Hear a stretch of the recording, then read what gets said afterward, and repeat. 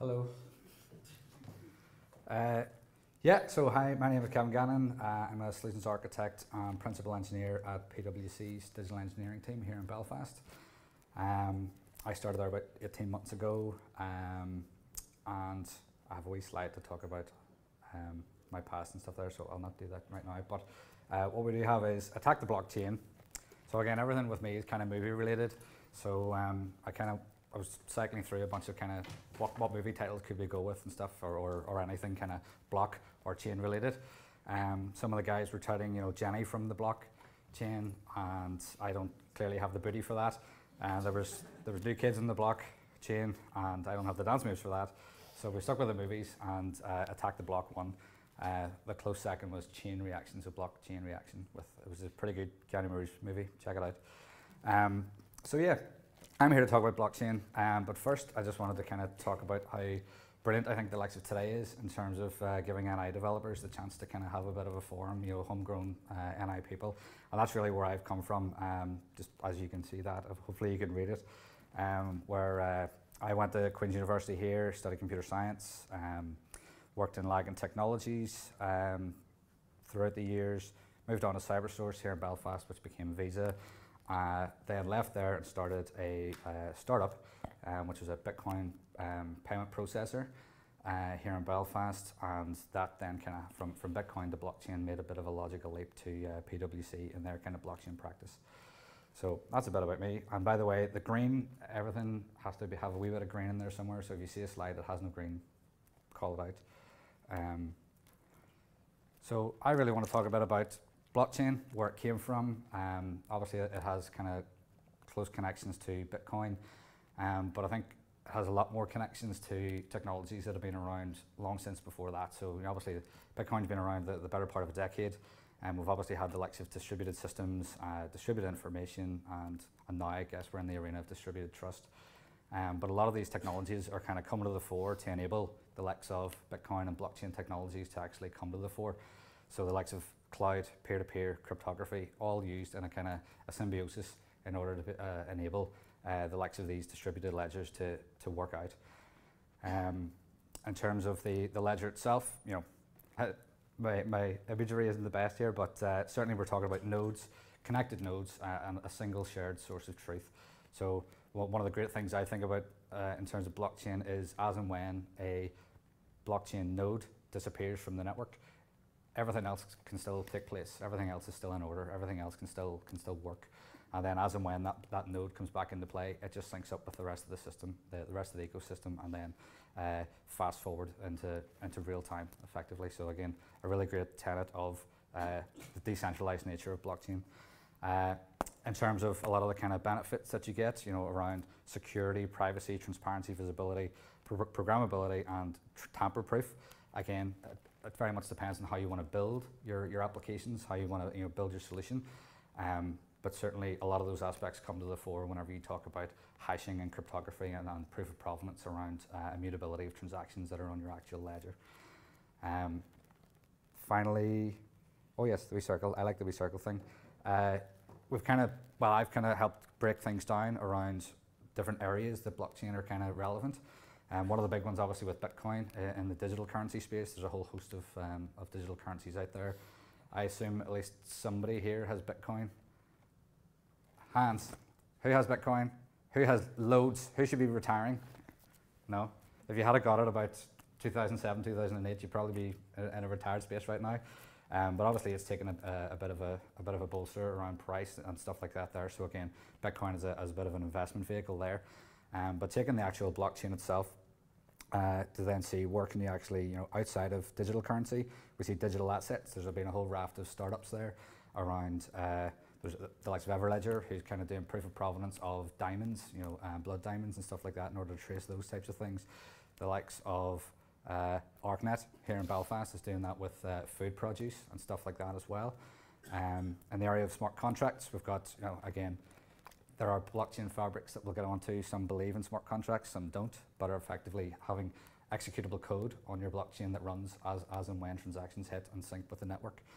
And then the likes of identity. So no matter who you talk to, to any kind of solution in any kind of production grade enterprise scale platform needs to be able to identify who is typically transacting on your platform. Is it land registry, who owns my house or who owns this plot of land, and then how do you actually transfer ownership there as well. So there's a whole bunch of kind of areas there, and we'll touch on some along the way. But again, getting back to the technology side of things and solutioning, what makes for a good blockchain solution? Obviously, as fantastic technologists and developers that we are in this room, there's the typical stuff of what problem are you trying to solve, and the various tenets that go with that. I think what gets bolstered whenever you actually start thinking about blockchain and its decentralized nature is very much around the data and who is participating in your process. Who needs to share that data, change the data, transfer data, who needs to be able to participate in the network. Requirement for verification, yeah. So in terms of consensus, do you need to have verification that there are permissions or there are safeguards in place that whenever data is actually changing, it's changing in the right way, and the ecosystem itself lends itself in a blockchain ecosystem in order to do that, to validate that everybody who's transacting works well and plays well. Intermediaries, so yeah, so again, it really depends on what you're trying to do, what you're trying to achieve in terms of actually building your applications.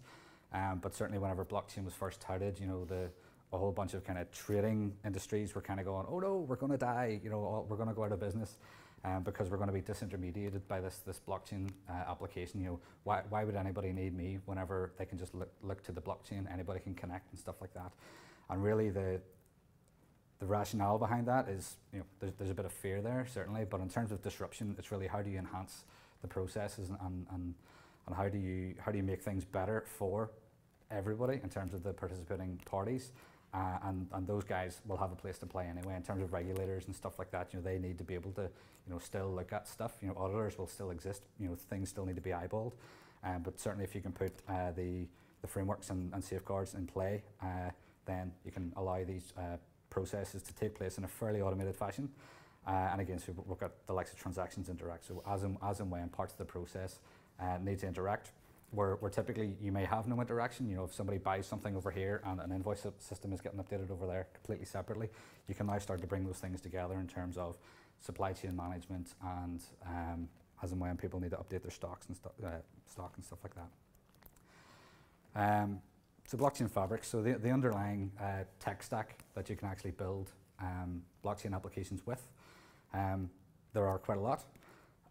We have done a bunch of work in terms of gauging the landscape and seeing what kind of blockchain systems are out there. These would be the kind of top ones that I certainly would have played with, or in PwC speak, experimented and explored. But certainly the likes of multi-chain as an asset management tool is fantastic. It's very quick and easy to be able to get up and running with the likes of any quick POCs that you might want to do with playing with the technology. It's very good for digital assets and creating the likes of digital currencies, or if you wanted to create tokens that represented physical items in the real world, multi-chain is pretty good for that. And more so, like we've built a proof of concept in the insurance industry around policy placement and tracking and tracing everybody's involvement in that process with the likes of Ethereum.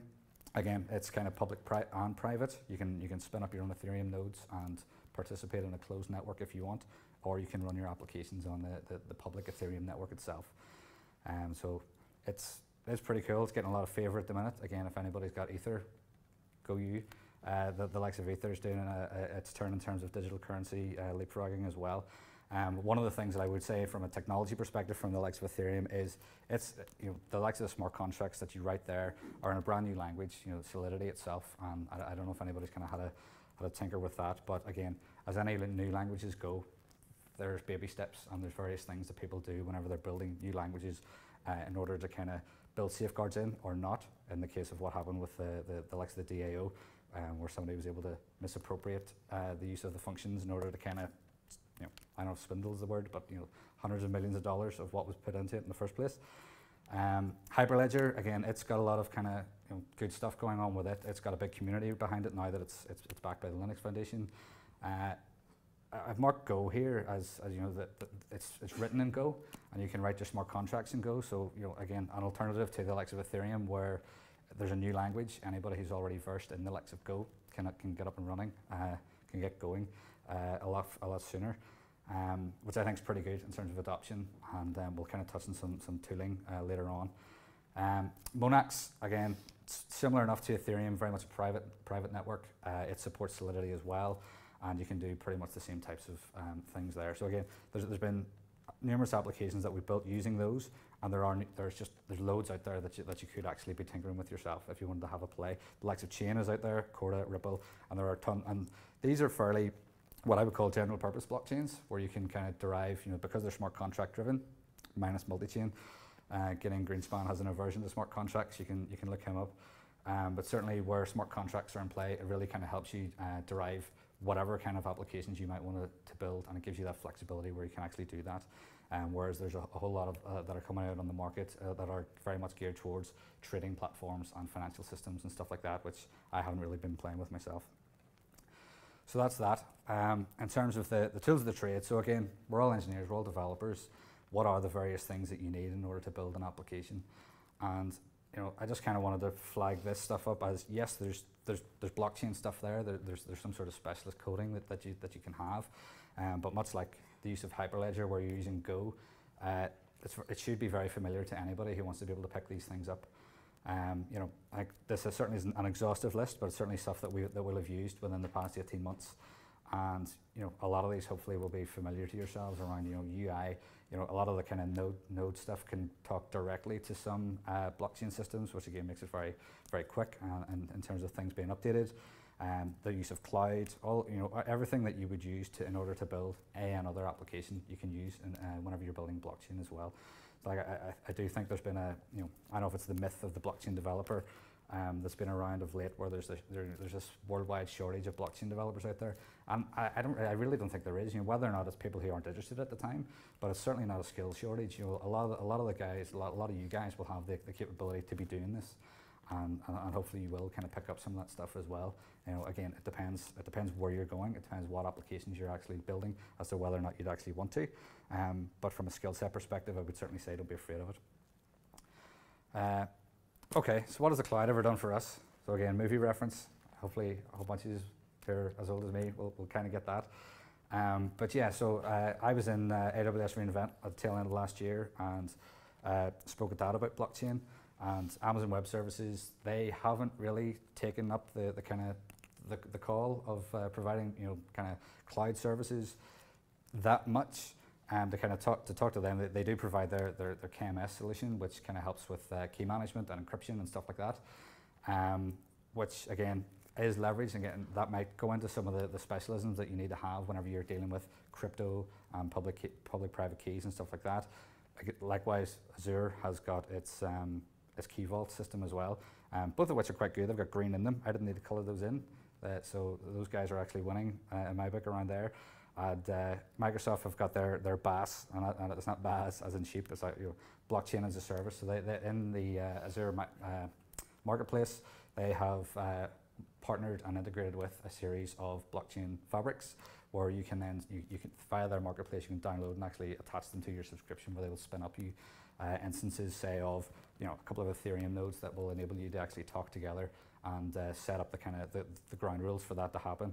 I do think there's a lot to kind of progress in terms of that. We typically don't do that because it's not as flexible. It gets you up and running, but as and when you want to add a third node, a fourth node, a fifth node, how programmatically how would you want to do that?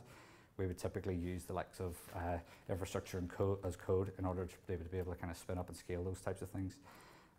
Google Cloud, I don't think they've really done anything much in terms of blockchain. Again, I can be corrected there, but they obviously have produced, the likes of Google have produced Kubernetes, which again has been key, I think, in terms of being able to kind of spin up and scale any applications that you want to be able to run. On the AWS side, while I was out there in Vegas, they did talk about how while they've been kind of just laying the groundwork for people to be able to serve up and spin up and do whatever they want in terms of blockchain infrastructure, I do see them coming out as people who want to actually get in the game as well. In terms of Azure has their blockchain as a service. I think Amazon really wants to tailor their services around being able to do that type of stuff as well.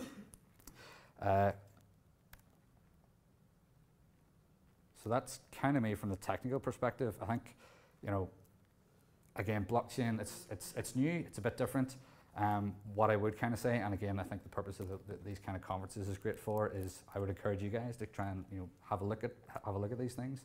I don't think anything is particularly, you know, cumbersome in terms of being able to do that. You know, spend a bit of time, read some blogs. Money, that's not give me money. That's kind of, if you want to go and dabble in some cryptocurrencies, you know, go and check out some of those things. You know, spend money on a course. You know, check out some of that stuff. There's meetups that are happening in the blockchain Bitcoin space. Enthuse, yeah. So have fun. You know, dabble, experiment. You know, like I don't think that, you know, certainly whenever I go to work every day, I find it's good fun, because you're tackling, you know, some difficult problems with some innovative solutions that could be or may not be appropriate. And equally engage. You know, the guy in the last talk, you know, he had Jean-Luc Picard up there, and that's what that references with as well. So, you know, make it so. You know, the emerging tech is here. You know, it's not just blockchain. You know, the likes of fintechs and the likes of AR, VR, and cybersecurity. You know, Belfast and NI in general is rife for all of this kind of. You know, there's a lot of kind of fantastic talent here, and we should be proud of that. We should kind of, you know, in the 3 E's. You know, one of the guys was talking about E-tabs there, but we should all just kind of engage with that and go with the flow and see what's actually out there. And that's me. If anybody's got any questions, queries, concerns, by all means, give me a shout.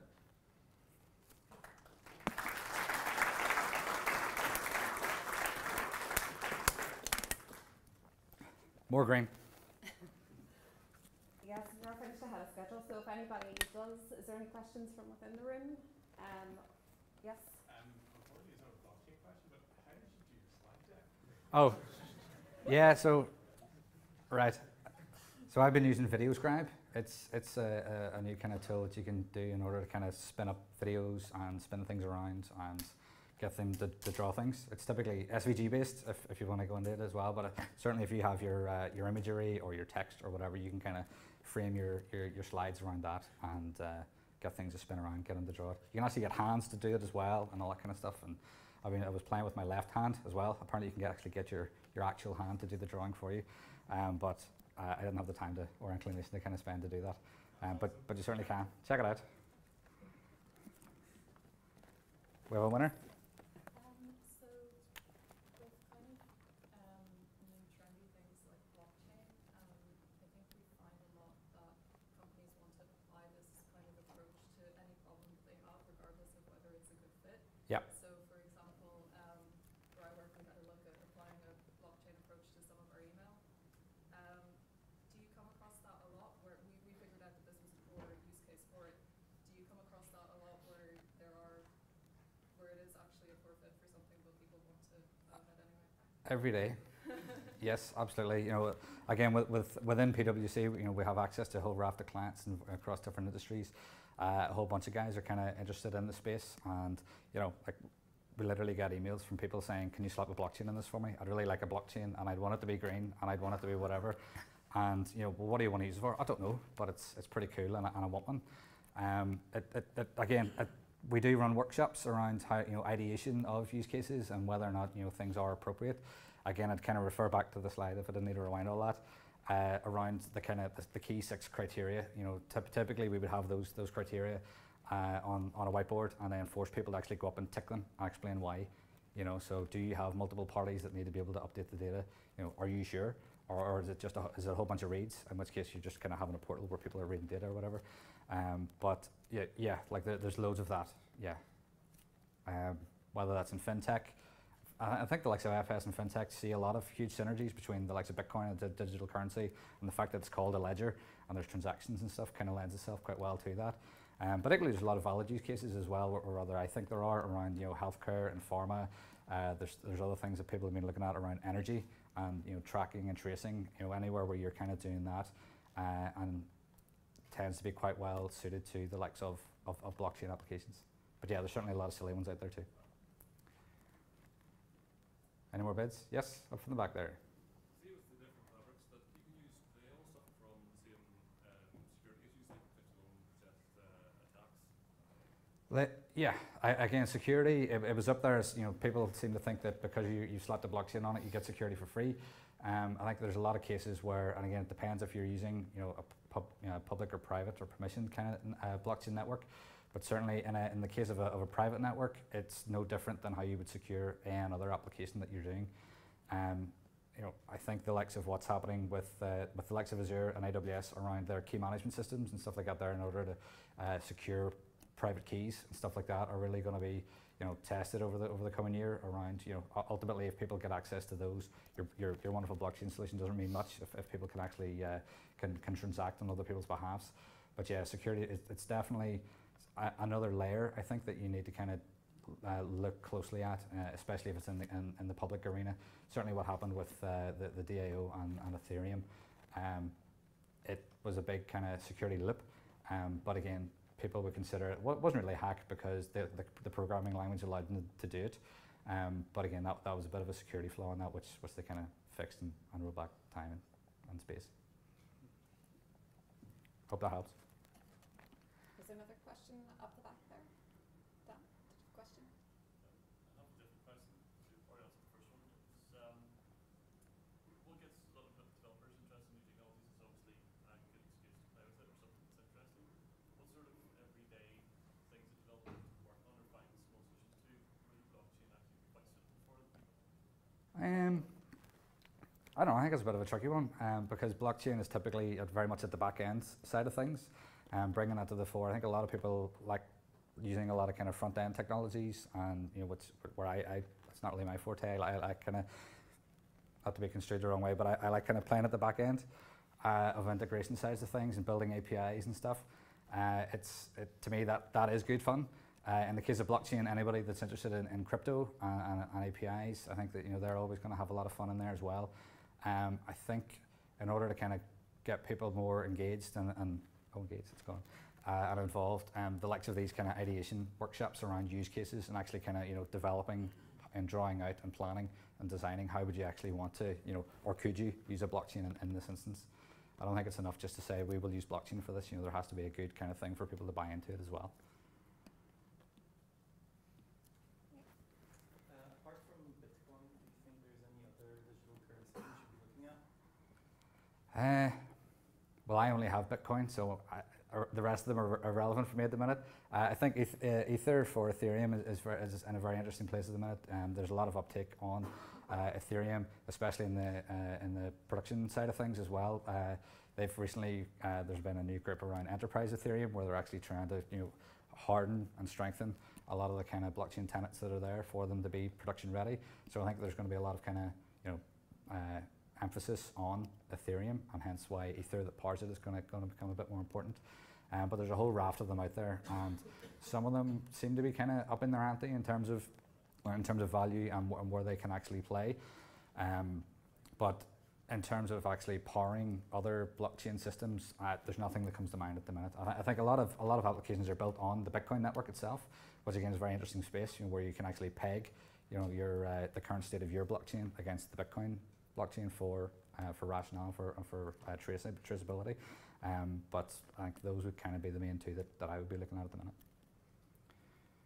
Video scribe man, we almost had a half question there. It was kind of possibly not going on, but are you seeing uptake mostly in the private sector, or are you seeing a sort of case for governments looking to use it in certain ways? Yeah, absolutely. I think in the identity space, there's a lot of stuff for governments and NGOs and humanitarian aid organisations that are kind of getting into play. I'm due to go to the ID 2020 conference in a couple of weeks' time in New York, and there's going to be a lot of kind of emphasis there on blockchain solutions to bring to the fore, leveraging public and private kind of partnerships of solving problems, and a lot of it is in the identity space. But certainly in terms of government organisations, the likes of Land Registry, I think would be a good one. I don't have any others offhand, but there will be a whole bunch of stuff around digital passports and issuance of passports and your actual identity. How you can actually give your identity out to somebody in a structured way where I own my own identity and I'm giving you access to that, or is it a government issued one where they have access to it but they let you use it? So there's a lot of use cases there around. And the purest kind of Bitcoin blockchain side of things would be give people back their data, and governments don't really like doing that. So we'll see where that goes. The jury's out.